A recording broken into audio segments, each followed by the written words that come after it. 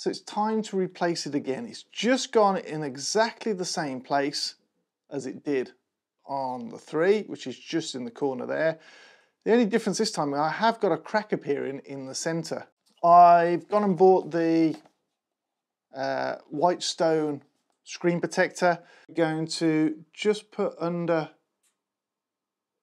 the corner of the original to take that screen off.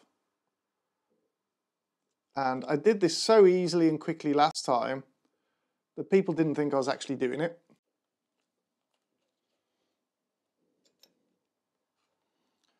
That's in like that. We take the squeegee that we've got here, and we're going to do it at an angle, and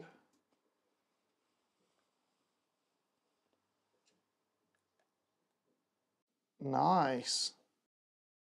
There we go.